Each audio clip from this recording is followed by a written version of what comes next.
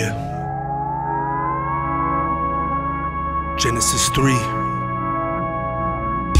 Eve been captured by he who more than every beast was so crafty. Adam should have proceeded to smash him, cause he was the master over the beasts and the cattle. But immediately after, in verse 14 and 15 of the chapter, behold, I am is telling them the Protoevangelium, the first telling of the gospel to redeem man from his hellish sin. They're exiled cause they're sinful, you know they're banned from fellowship. Though Eden was God's temple, he's holy and can't dwell with them. But note what Yahweh promises. He tells Satan, I will put enmity between your seed and Eve's. It's done by my accomplishment. And by enmity, this Hebrew noun, it means hostility between the seed of a woman and the serpent's really filthy seed. Reversing the hostility, cause man is naturally hostile to God, and to turn back really he has no ability. All of redemptive histories contained in these few verses. Progressively redemption seen, he's working out this purpose. Listen to the curses that God just made to the serpent. They're on Cain who murdered, and those burning Abraham his servant. See, the offspring of Eve is Abraham's offspring, who's the offspring of David, and Satan he's conquering. Adam should have crushed the serpent's head, so the second Adam did when cursed instead. He was raised up to reverse the dead. He paid for it all, no accusation will fall. The serpent's head was crushed on Golgotha, the place of the skull.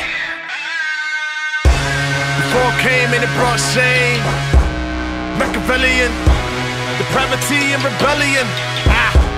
But unto us a child is born, Emmanuel, he shall dwell within the head of the brood of the serpent, getting crushed by the seed of the woman. Protoevangelium. Before came and it brought shame, death and a whole legion of hellions.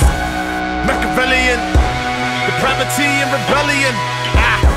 But unto us a child is born, Emmanuel, he shall dwell within the head of the brood of the serpent, getting crushed by the seed of the woman. Protoevangelium.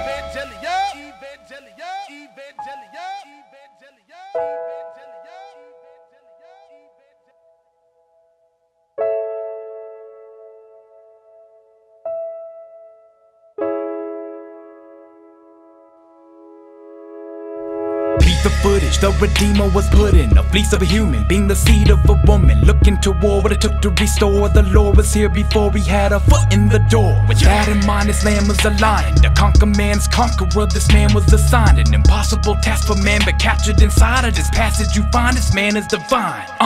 This verse in Genesis, curtains lifted, a redemptive purpose given when the serpent tempted and stirred the first person to swerve from innocence. The terms were venomous, uncertain what he purchased with that birth certificate.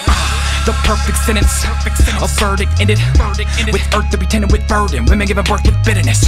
But first he will curse the nemesis, to a dirt-slithering merchant of wickedness, while affirming the church's deliverance. His word is just when mercy's given, infinite word, a wordless infant. Cursing cuffs, serpent, crushing, servant, bitten. Lord to plan this mission was sure to grant provision for the lamb's aroma scent, better than Gordon Ramsay's kitchen. In this promise given in the garden, we see a king. As we leave the scene, we see a promise made to a seed in Galatians 3:16. That's right. Shown in Genesis, there's a progress. Comprehend this gracious plan. No coincidence in the promise God will give to Abraham. Grace lands on a pagan land and gets this man to have faith in the promised land, but it's the Lamb who gets the land of salvation. Occupied by those for whom a soul would make an offering. Descendants promised to Abel, to the Lord he gave this offspring. Taken from the nations, promised Abraham a sign to come. Wasn't tongue-in-cheek, the son would seek from every tribe and tongue. The point is this language is proclamation. The gospel is explained from creation to consummation. Before came and it brought shame, Machiavellian, depravity and rebellion. But unto us a child is born, Emmanuel, he shall dwell within the head of the brood of the serpent, getting crushed by the seed of the woman. Protoevangelium. Before came and it brought shame, death and a whole legion of hellions. Machiavellian, depravity and rebellion. But unto us a child is born, Emmanuel, he shall dwell within the head of the brood of the serpent, getting crushed by the seed of the woman. Protoevangelium.